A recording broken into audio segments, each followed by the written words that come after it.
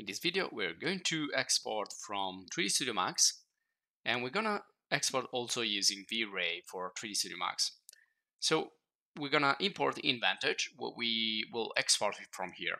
So we will do a couple of examples, a couple of tests. We will use the FBX format. So right now I'm exporting the whole scene here as a FBX format, and I'm gonna name it. And this is the 14th lesson of the Vray for 3DStudio Max video course. So this is the name that I'm going to give. And if you're interested, you can check the Vray for 3DStudio Max video course in the channel, as well as the 3DStudio Max video course. So we're going to select here what we want to export and what we don't. So you can choose if you want to export geometry, whether if you want to use smoothing groups or turbo smooth for smooth objects, and well, other effects that you may want to export. You can try to export animation, even though in this particular case with Vantage we cannot export the whole animations. Perhaps some of those that we can create with Vray for 3DStudio Max, we can export it. And so you have a bunch of options here. You can go there. I'm just showing you how I have set up this. This is binary type, and also you have different versions. But try with these settings. So you say OK, and then you're ready. You are exporting your scene. Now, not all of the tools that you use in 3DStudio Max and also in Vray will be available in Vantage. So it's only some of those. And also materials, they will not be compatible if they are not Vray materials. And also an important thing is textures. Try to keep the textures next to the project. So I'm gonna import here in Vantage and do a first test. So I will use the file that I've just exported. And here you can choose if you want to import cameras, lights, geometry, and materials. Now, cameras can be used also for animation in Vantage. That's the camera animation that you can do in Vantage. And of course, this is just going to be an introduction. So if you're interested in Vantage, just check the Vantage video course. Now we're going to go in the objects panel at the right. And you can see we cannot see anything here. It's total black. So probably we are inside a geometry. So let's go to view and do frame selection or scene. So it's going to show you the whole scene that you have imported. And you can see it looks fine. So geometries are fine. Smoothing groups, smooth objects look fine.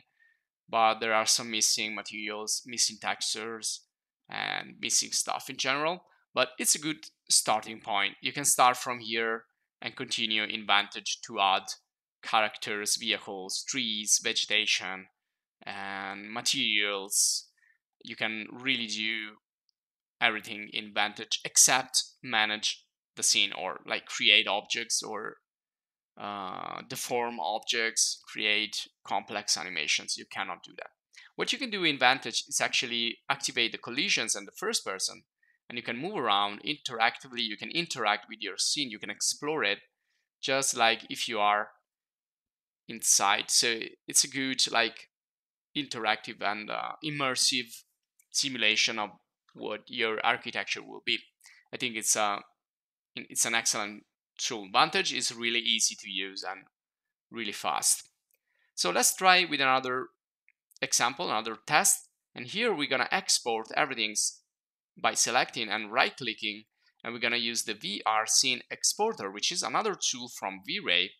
And Vray and Vantage are from the same producer, so they share a lot of similar functionalities, like Chaos Cosmos for the libraries of objects and vehicles and so on. So I'm gonna export here, and again try to export as much as I can. So I will try to export. You can use also only the selection, or you can export all. You can separate files. So you have many options here as well if you want to experiment a little bit. But I will try to export everything. You can also export in a zip file, but I will export on a simple file. And also try again to export some animation from Vray for 3ds Max. Now I'm gonna export, and this time I'm gonna call it lesson 14 Vrscene and then import it into Vantage. Now let's see what's gonna happen here. Let's do again frame selected and scene. Now the first thing we can see is that we have like a really bright scene, and this is because we have lights. This is something that we didn't have with the FBX.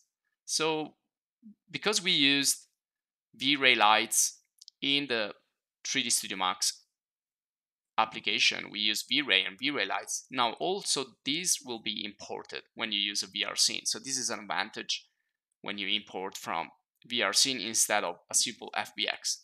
You can use the sunlight, you can use artificial lights, the sky.